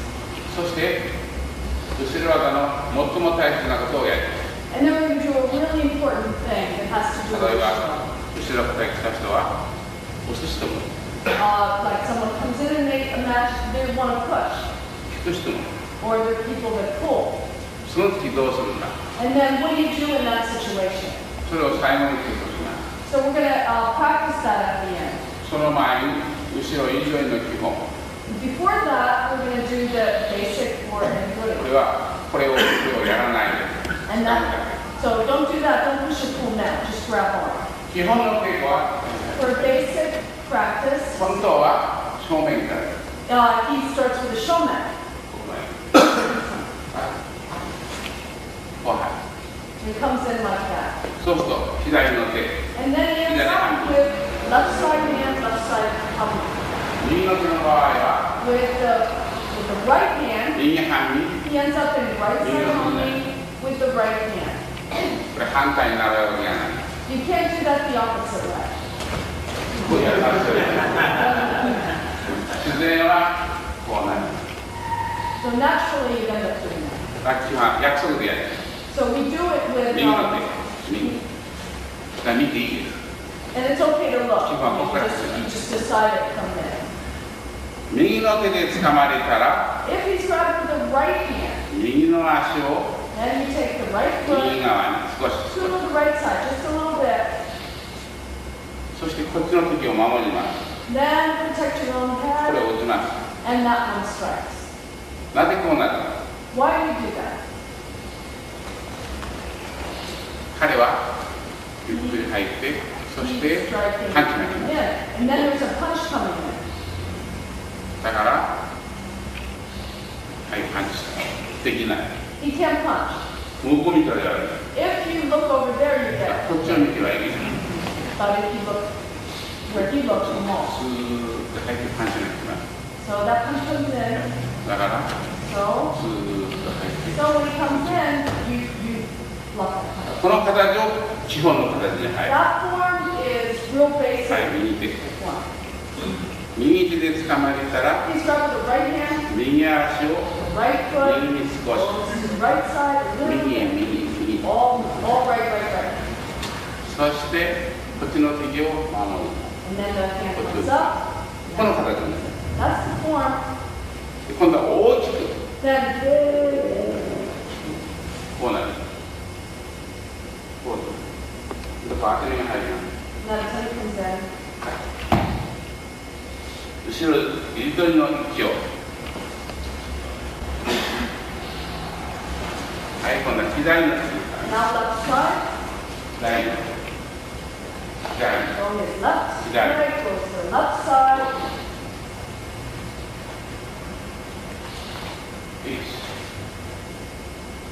大きく。 Big. こうなる。ここにも取らないように。 You can't grab it right there. That's where you grab it. 大きく。 Then big move in. 後ろ入り取りの息を。これで。はい、右。右。 So right. 小さく。 Small move. これが大切。 That's very important. 大きく。 Big move back. 頭の出ます。 And the head comes up. みんなよくここで取る人がい A る。 lot of people do that. これは無理がある。 In fact, they're ここで showing what is that. どうぞ。 Big move. 基本はここまで。 Basic is up to there. 後ろ入り取りの息だけどうぞ。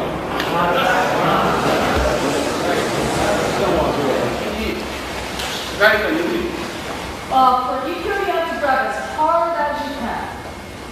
そして二強に入る準備をする。 Then you're doing the preparation for going into Nikyo. 一強でしっかり掴まないと二強ができない。 If you don't do real strong grab on Nikyo, you can't do だから Nikyo. 一強では正面でも So Nikyo Shonichi, that's got to really grab. 今後ろに入れるわけだ。 So, you know, we just did everybody. ここで。 There, grab. しっかり掴む。 Grab really good. でないと一番最初に二強に入る。 If not, then you won't be able to go into Nikyo.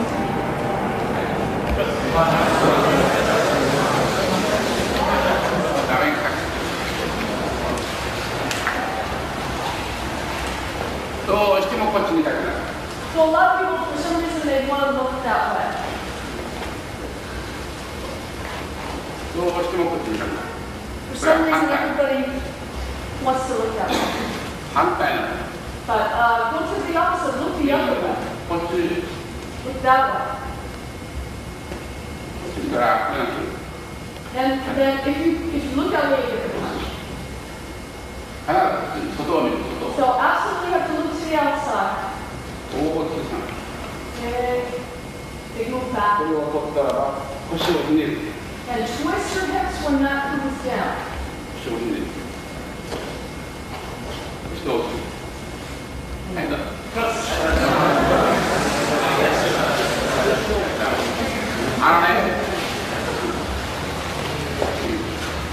この時に This これ time, は片手とりみんな同じね、肩と釣り一応、 They're all the same. 胸 All 釣 the り egos are the same. ね Yeah. みんな同 They're all the same. じ。この時に、 This この手 time, をこう立てると、この二人、 if that twists like 手の that, 力のいる無み you just loosen all your and just, あるから。 yeah. He just walks. He just loosens his arm and just walks away. この時に、こうすると、 He goes like that, walks away. させないことはこうする。 But the same. The 前に下に押さえる。 before, 前に下に you go 押さえる。 down and in front of you. こうするから、 Because you twist, they can get away. これ一番は、 That's the worst. この人がダメな A lot of times. の。だからこれは、腰をひねって前に下に。 Really twist your hips and in front だから and 向こ down. う行かれる。 Then he can't get over there それをこうするから、はい、どうもありがとう。 because he does that. He's thanking 必ずこれ、必ずこう。一挙も、今も、腰をひねる。前に下に。 in front and down. 例えば、正面に実況。カッ。大きくバッ。逃げられた、逃げられた。 He can't get away. それを今はこうしてこうする力に Don't put it on. こうして歩いてる人がいればいい Just say that. こうしてこうするだからこうなんです So he does that. こうしてこうする違うこうする But it's not that. It's this. 逃げられない They won't be able to get away. 大先生の教えが反対をやってる Osensei doing the opposite to what Osensei did. 山スタイルの相手のオリジナ But Homosel's original Aikido, ルが 100% とやる and 100% he did that. やってそれを楽しいですから So it's fun. So please do it. これはまあ効果を取るんですけど腰をひねってこう Your hips. 決してこうしないこうやりたくなるから Absolutely don't do that. そうするとこの人はどこもできない So you won't be able to go で anywhere. この足の大きくできない That big, if you take a big move in. はいどうぞ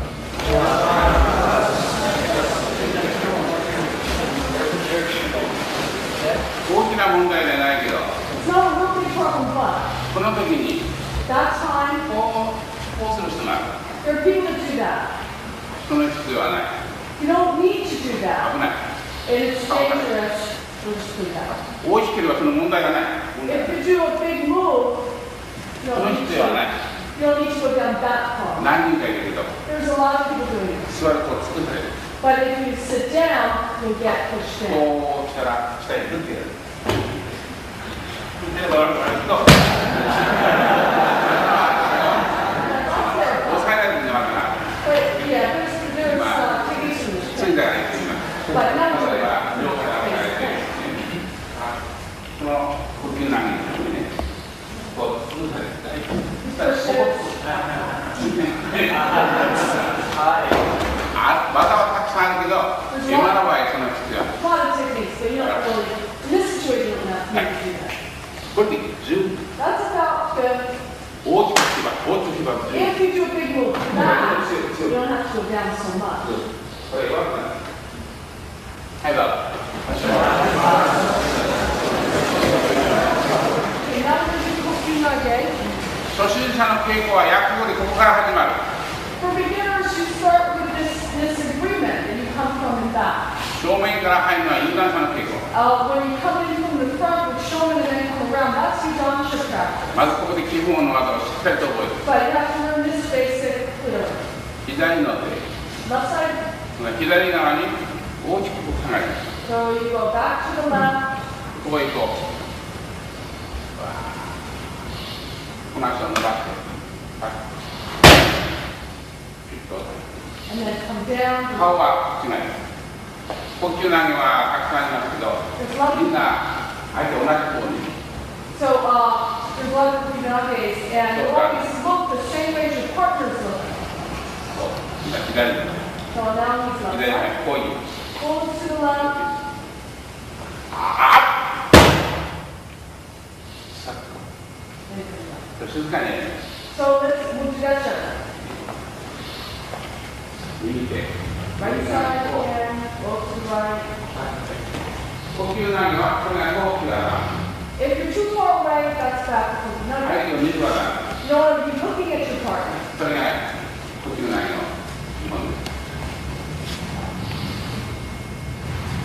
これがね、持ってる場合はそうです。 So if you're holding him, that's just perfect. Too far away, and just going to put that away.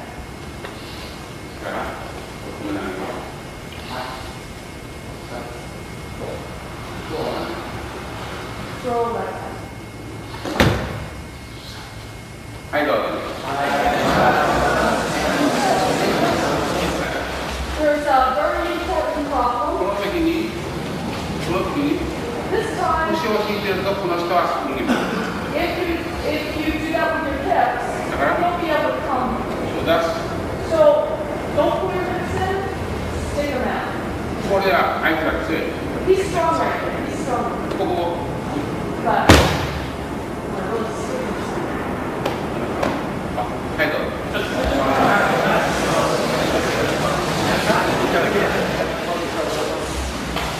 日本あるから、 You have two feet 日本を上手に使ってください。 or two hands. Please use both of them well.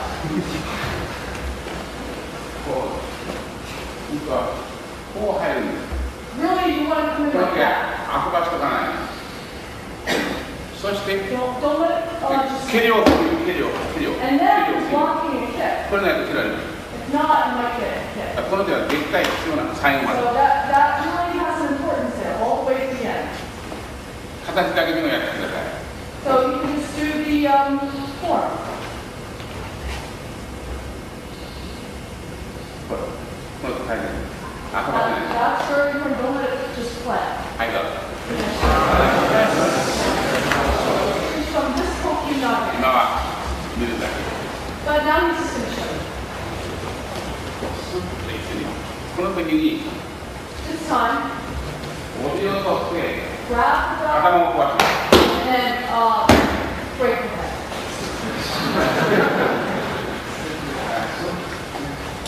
首を折って、 So break the neck and break. いろいろ殺し技がある。 There's a lot of killing techniques from that. さあ、今度は右手。 Right side, 右手で捕まえた。 they grab with the right, 打ちます。strike. 打った手が、 The hand that's struck これね、 goes in now.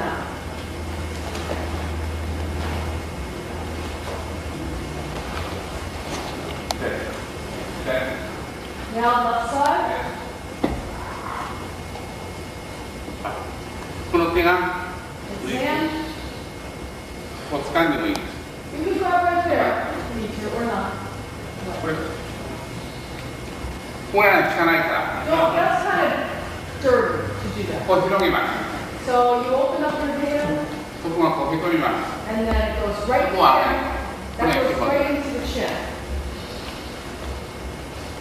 はっ。この足が出ます。 And that's what comes in. で、 Left side, はっ。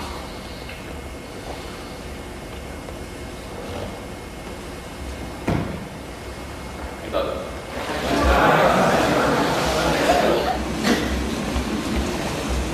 右端。 right side. And then really. これはダメね。 Okay, this is これ called, は自分が持つ。 he gets thrown back. これは自分が持つ。 He gets thrown back. これは強い。 Strong. これは強い。これは弱い。 That's weak. え？これは弱い。 That kind of move right これ there. が強い。 That's strong. これが強い。 That's これは弱い。 That's weak. え？はい。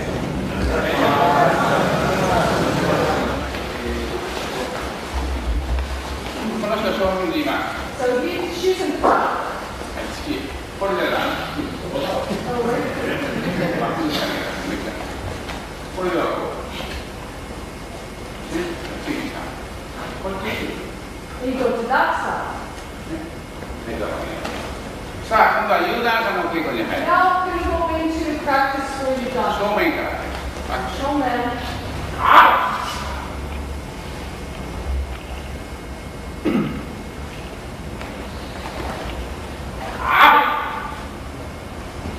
これやってみると、時々反対間違い。 You make a mistake every now and then. You do that. For example, there. ほんで技は But that's okay. There's techniques from 技 there. あるけど、今の技にはならない。 But you won't be able to do the technique we're trying to do now. 間違わないために。 So we're not making a mistake. 初心者はゆっくりやったら問題ない。 Do it. Beginners, if you do it slowly, you'll be okay. そしたら間違う。 And有段者はちょっと入りやらないから難しい。 Gotcha would be a little bit embarrassing if you can't do it fast. はい。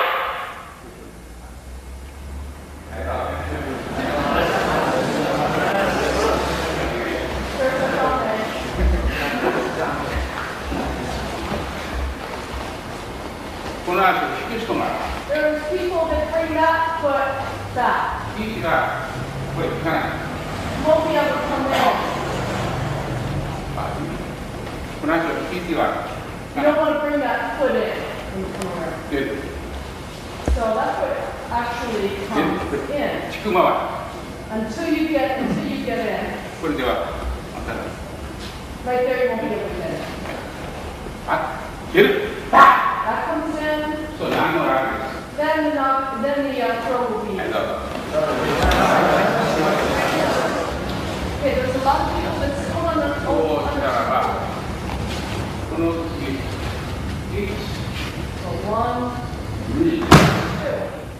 足の方ね。 That's the way to keep it going.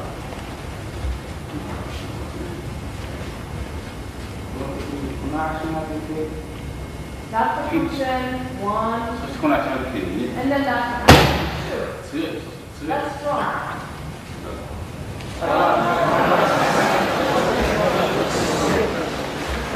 これが変わりませんかね、これは。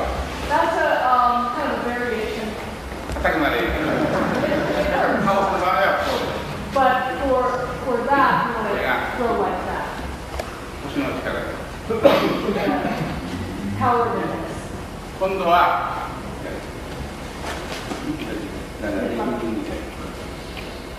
こうやられる。 Okay, this time he's twisted like that. わかります。 So then you know. この時日本の万歳。 So then you can そして襟にする。 and then go into your knee そしてここを掴んで、そして下ろす。 drop ってなります。 and throw. Right side, left side. He twists it like that. これから He's up. 以上。この後、 Bring that leg in. そうどうぞ。 Drop the hip. はい、どうぞ。ダメが高くないです。 はい、お願いします。まずこのねじられた場合から、ねじらなければこの技。 Because even who would have to see that they didn't do that? この肘はこの時上に That elbow is 下へ above, 下ろします。 not below. 下じゃない。 Don't go below. Go above.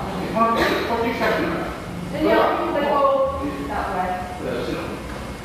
You go right behind. ずっとねじられた。 If he does that, come in, enter 肘で。 with the elbow. はい、どうぞ。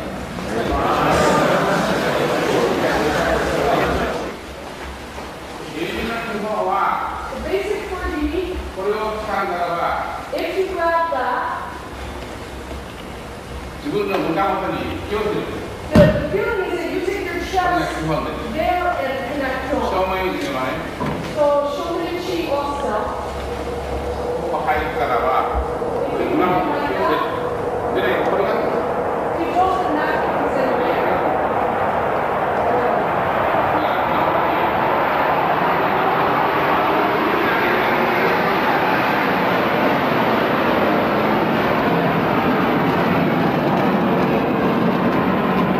こ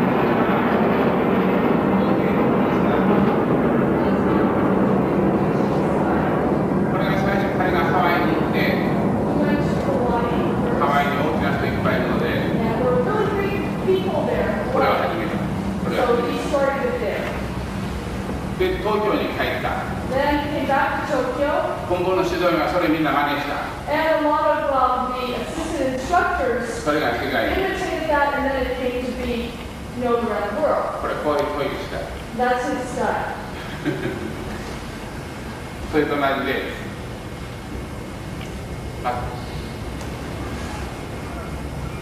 基本はこ The こ。 basic is there. 何もつけなかったらこっちの肩ない。 If there was, nothing there to grab, then you go to that shoulder thing. まあ今稽古にあるからここで。 Like every equal to each toe, you grab 必ずこれ胸元に引き寄せる。 That's really bring it. 必ず胸元へ。 Absolutely got to bring that in. はいどうぞ。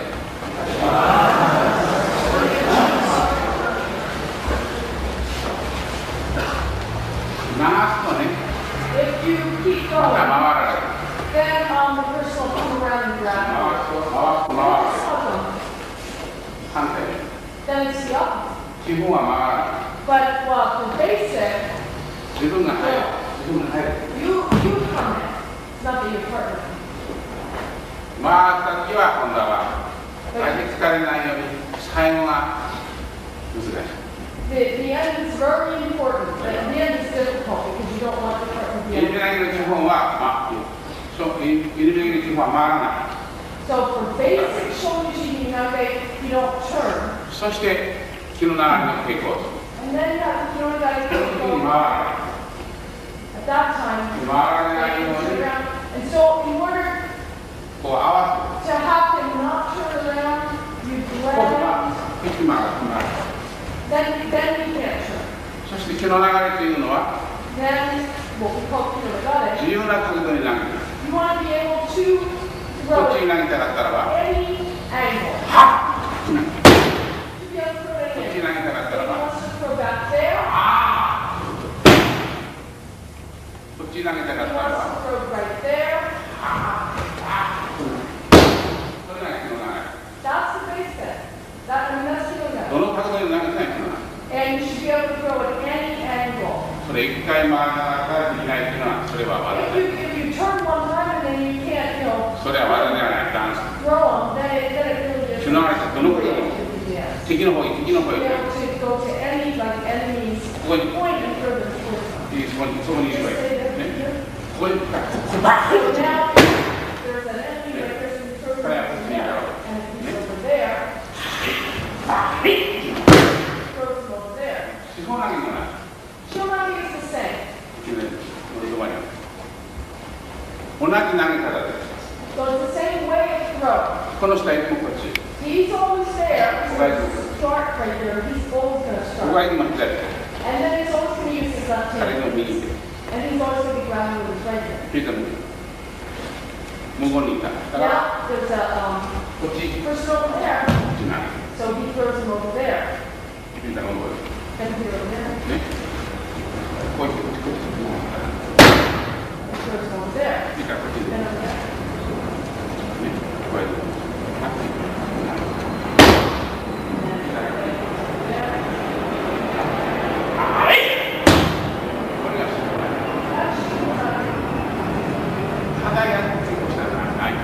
Just doing, just training is not enough.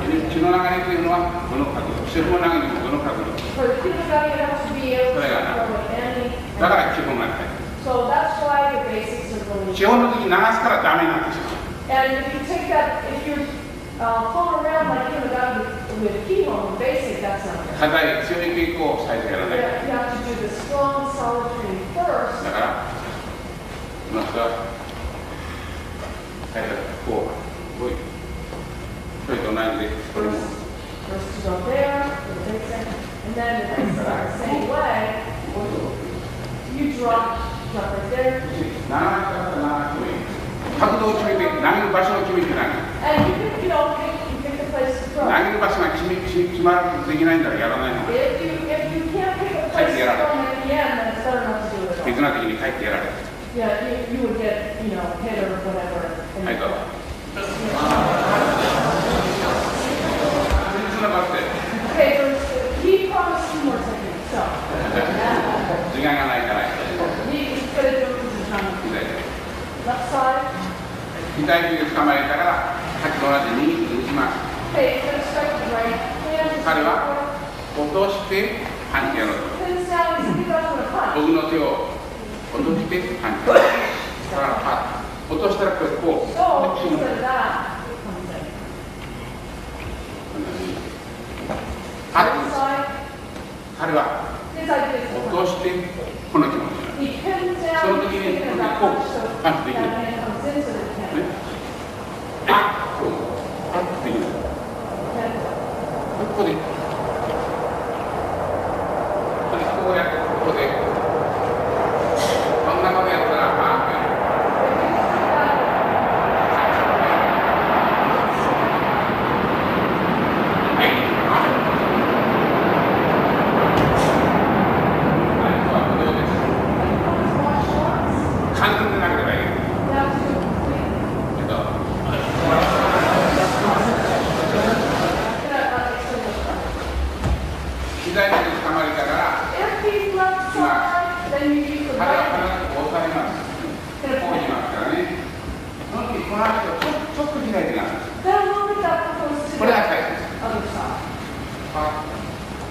これが最初。そして、この足をこう。そし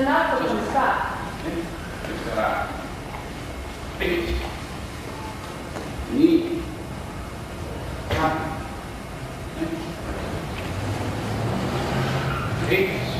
ほら、2つこの足。2、そして、この足を。 And then that foot comes down. Then you come. 初心者ができないと、最後はできないけど、これレベルによって、ちょっと結構の方法が。There's ways of doing this according to the level. こう打って、レベルの高い人は丸くこう開く。 So, someone that has a high level, go ahead and start 丸く入ってこう。 and come around. ところが難しい人は But the difficult 開くだ people けで just come down like that, and walk to the side. とにかくこの足を抜く。 And then, but that leg has to こ move. の足が逃げないと入れない。開くだけで。 And そしてから they can just, you know, open それを覚えてから今度は丸く直す。 And then when you learn that, then you can go a little bit more circular. 結構の段階に。 There's levels in K-pop. どうぞ。このやり方は It's the same as in the Takemusu 同じ。だから正面にしてもらうのその流れは。 And Shomichi Shunagi Kinogami is the そ same. の一ついきますね。その流れはここから。 But Kinogami comes それ back. と同じ。肩取りも。 Same as this. こう Takemushi. それとそれではない。お願いしの体取りの。お願いしと。 Yeah, that's 白 okay. い色のお願いしは同じ。 And this show anybody さっと名前。 right? いつも手はここにこれが来る。 You want to make it ready so that this can come in. この時に、その反対側にこう。 Then go to the other side そして、これ持って、 and grab that. 固められていろいろあるけど、 There's a lot of different pins, but 時間がないから買ってやる。 so we would stand it. あ、押さえてね。これは開くんですよ、同じと。 Little bit goes to そ the して、その side. 反対側に。 Then you have to go to the opposite side real quick. で、次はこれを、 Grab that. はい、どうぞ。そして、下げてここで入れない。 Yeah. Drop it down. あ、そのまま。 Big grab. こう、小さく。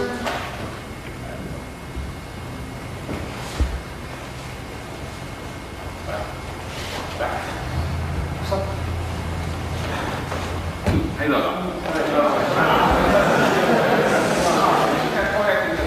Okay, this is difficult for you. Please do this.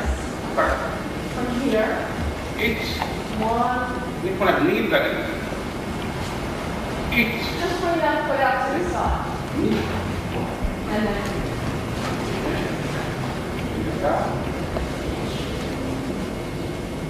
右の手で構えたら左反対な so the 右回り opposite. 今度はこう回るとこれは右回り Really go 慣れない人は開くだけで。 But people that don't, know it so well, just open up a little bit to the side, この and then that foot, and then that foot. はい、どうぞ。Talk in America, the rate turns is too fast. 日本の時はもっとゆっくりです。 And Japanese clock goes slower.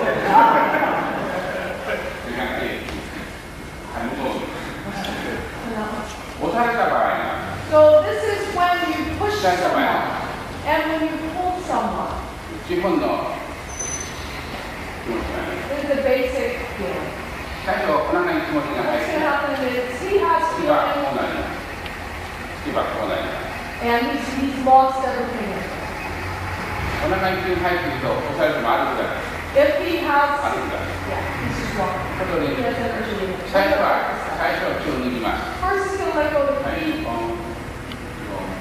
今度気を入れます。 then he's going to put it in, 歩くだけ。 and he just walks back and forth. この気持ちで後ろは当てない。 So that, with that feeling going through the まず shoulder. これができないと、この結構には You can't do this. なる。 It's hard to do this これを now. 静かに最初は So gently.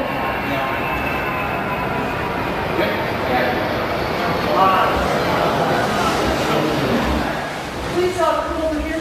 拷問検体上の結構やりますが、全部はできないので、ちょっとここで小さい意味で。 Because in the afternoon we're going to do Hentai Joe and he doesn't know how far we're going to get. So he's going to do a little demonstration about that. 後ろの人ちょっと立っていいです So か。 go ahead and stand up in the back.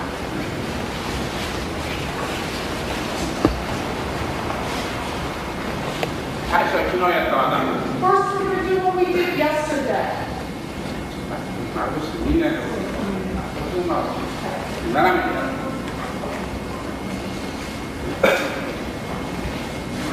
検体上3つの It's the first form. 直払い。 But,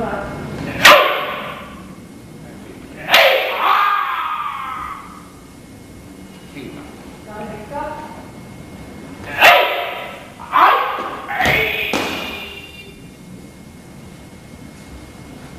2の方。 The second form.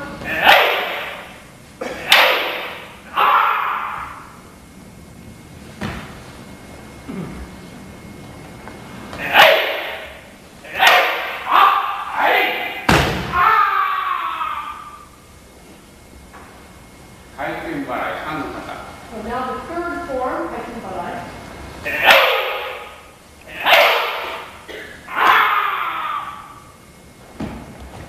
変化。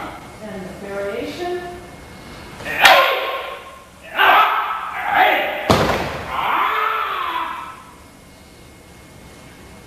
4の方。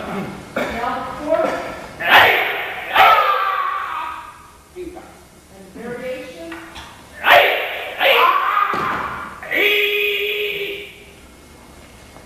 5の方。 Fifth form.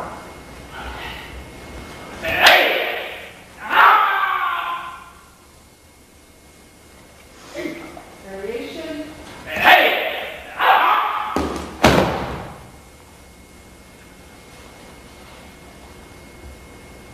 6の方。 Now the sixth form.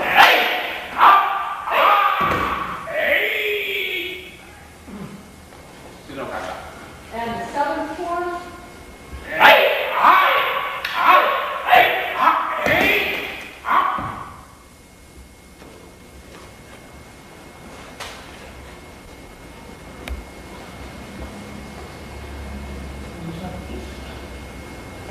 はい、午前の稽古終わります。